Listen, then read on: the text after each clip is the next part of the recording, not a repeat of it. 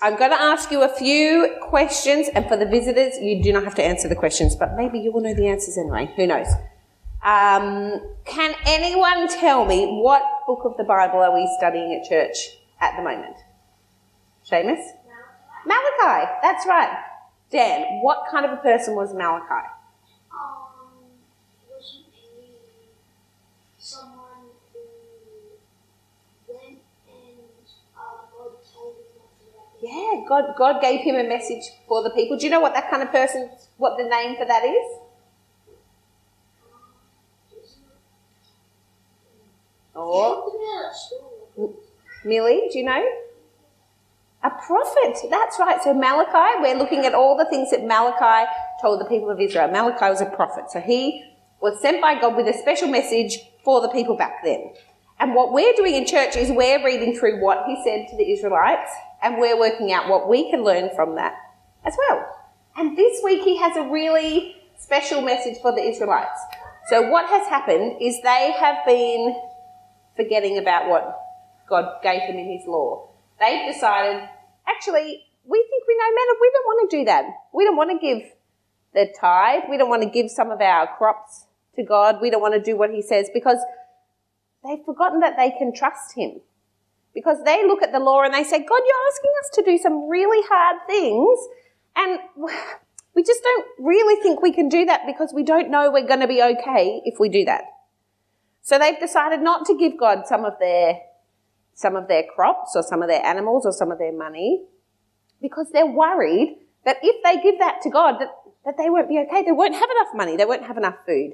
They've forgotten that when God asks you to do something, he's going to look after you. So they forgot what it said in that psalm. That psalm said that God is good and that he is faithful and that God has shown us for a long time his unfailing love. So God has never let the Israelites down. He has never not done what he said he would do. He told them, you'll be okay. I'm going to say these are the laws, and if you follow them, you'll be fine. I will look after you. You'll have more than you need. You're going to be okay. But they've forgotten that. So Malachi's trying to remind them, follow the law. Do what it says because God is unfailingly good. You can trust his love. He's never going to let you down. So what can we learn from that? Well, God asks us to do some hard things too. For the kids at home and for the kids here, sometimes following God's rules might seem a bit tricky. Sometimes it might not be what you want to do. You might not want to do what your parents ask you to do. Maybe lying is an easy way to get out of trouble. Maybe you don't want to go and be nice to the kid that has no friends. Maybe you don't want to be kind to your brothers and sisters when they're annoying you. Sometimes it's hard. Sometimes it is hard. Sometimes it's hard for the adults too. We all find it hard. But God has told each one of you as well, no, you do what I ask you to do because you trust me, because I am good, because you don't have to worry. You never have to worry because God will always, always, always, always, always love you. And he will always, always, always, always look after you.